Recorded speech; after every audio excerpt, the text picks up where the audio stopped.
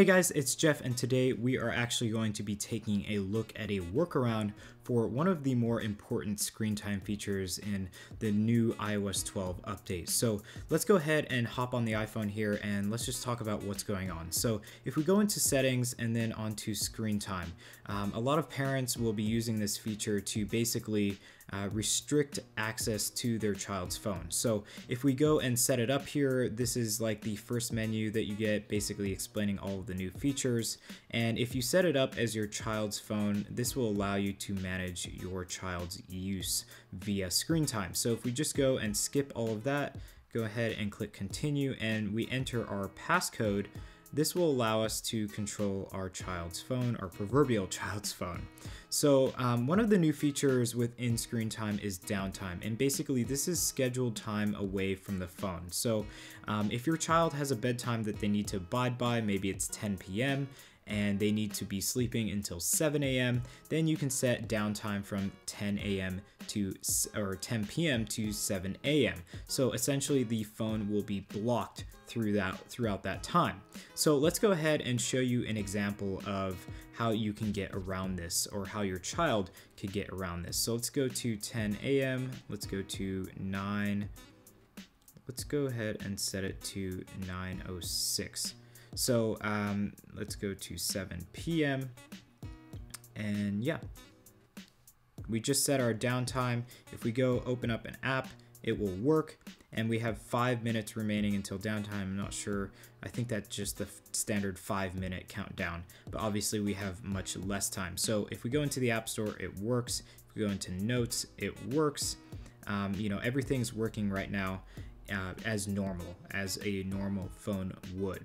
So let's go ahead and wait just another couple of seconds. So we just passed the 9:06 mark and everything has now shut off. So basically we have reached our time limit. We can ask for more time, but your child will not have the screen time passcode that you set. So obviously they couldn't get around it that way.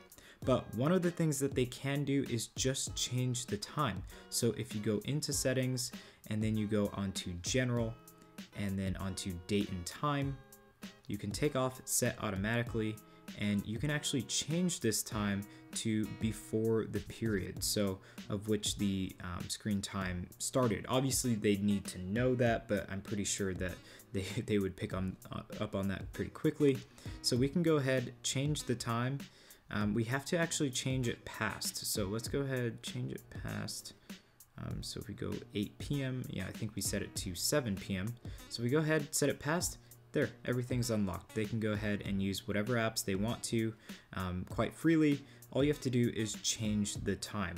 Now, this is a very simple workaround around the downtime feature. I'm sure Apple has thought about this. Maybe some people have complained to them.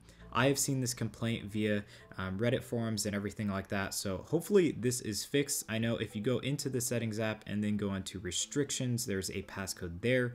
Maybe the passcode could be implemented into the date and time menu. Who knows? But right now, as of now, this is a workaround, a pretty easy one around the downtime feature within screen time. So guys, that was just sort of like an informational video.